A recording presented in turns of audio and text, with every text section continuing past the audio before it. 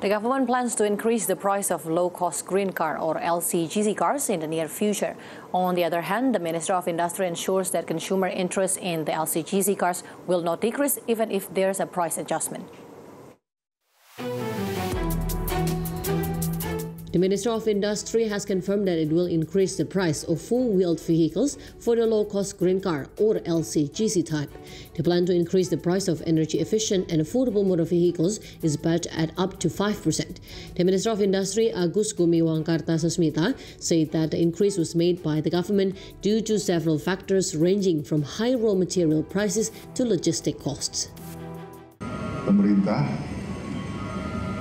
dalam waktu dekat akan melakukan penyesuaian harga LCGC.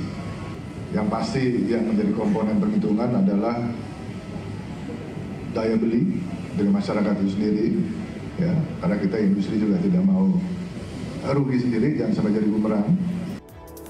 Reporting from various sources, the Director of the Maritime Industry, Transportation Equipment and Defense Equipment of the Ministry of Industry, Hendro Martono, stated that his optimism that consumer interest in LCGC cars would not decrease even though price adjustments were made.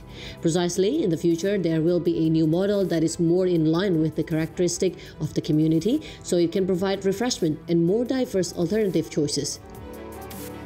Based on the regulation of the Minister of Industry number 36 of 2021, low-carbon four-wheeled motorized vehicles are set at 135 million rupiah.